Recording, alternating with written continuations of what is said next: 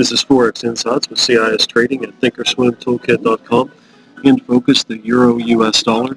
I was in a long position earlier from over here at 123.7.5, and I actually was looking for a 123.15 target. We had a reversal here, and when this candle came down on a confirmation to reverse, I actually got stopped out at 123.5.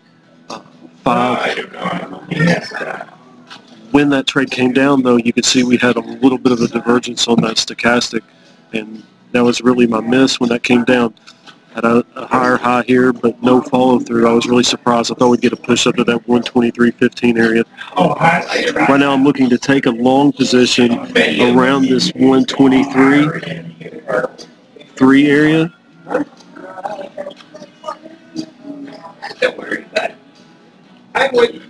Have a little bit of a divergence here. See how that made a lower low?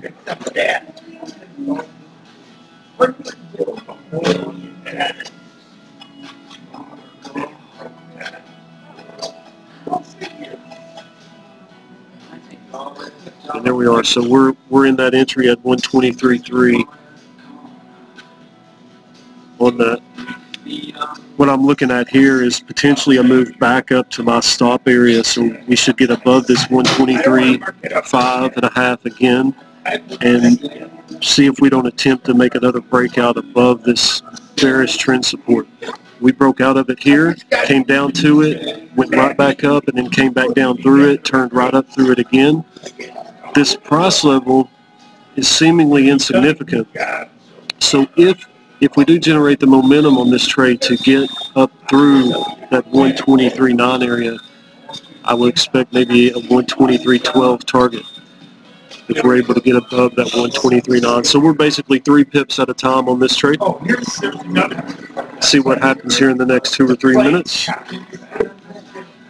Again, most of my long positions on the pound and the euro today, which mostly has been on the pound side, is because I have a short position from the 131.72 level in this euro yen, and so any move against that trade today, I've tried to arbitrage just a little bit of that risk and make a little bit of it back.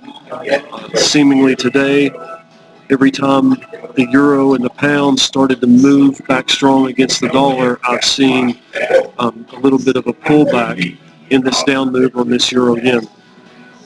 So I've just made a handful of trades sort of to protect myself against the risk in that position now that I'm into that trade really good.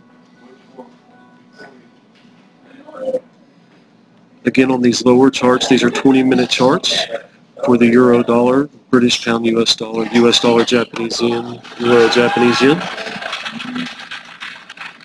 You can see the bearish conditions on the euro dollar, British pound dollar, euro Japanese yen for the day. This US dollar Japanese yen has been sort of range bound today.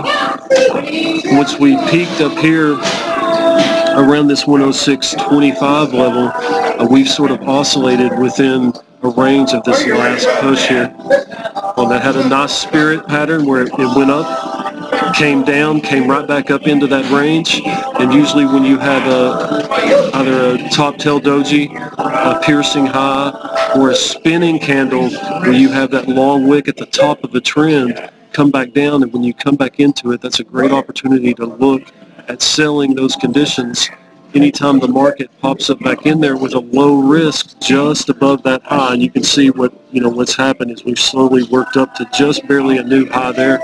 Let's go back and take a look real quick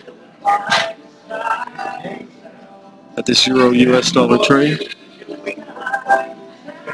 So there we are. We're up just a couple of pips. I'd like to see a good move here in the next 30 seconds or so. I'd like to see this stochastic really push up above this strength here, closer to maybe an 85 to 90 level, real close up to this 100 level. Would be really good for this trade. So right here we're at a level where I've made back the loss that I took on this very shallow stop I had here. This is CIS Trading. We'll keep watching this one. See you.